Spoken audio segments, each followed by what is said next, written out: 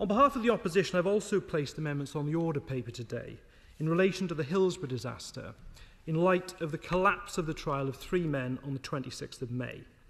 Those proposals are based on the detailed work of my honourable friend, the member for Garston and Halewood, reflect her Public Advocate Bill, together with the work of the former member for Lee, with the introduction of a duty of candour and equality of arms for families in inquests. We think today first and foremost of the Hillsborough families and their remarkable courage and determination in seeking justice over decades. We owe a duty to seek to ensure that what happened to them can never happen again.